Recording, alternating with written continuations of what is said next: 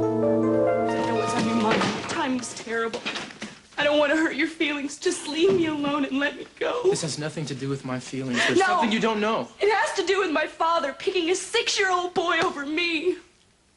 He would rather have a stranger than his own flesh and blood. I know why your father is so hung up on Brandon and why he wants to marry Gina. Oh, yeah, Mason already knows the scoop on that.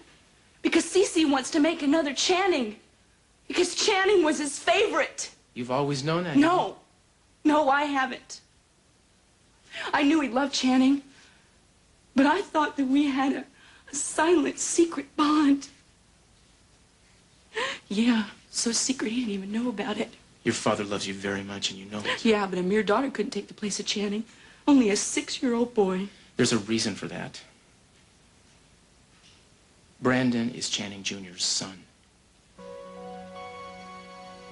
Brandon? Brandon is Channing's son and Cece's grandson. What are you talking about? Channing never had a child. Yes, he did. Go away. It's me, Brandon.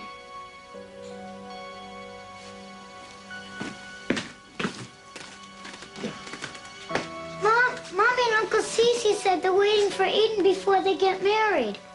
Eden, do you want to come in now?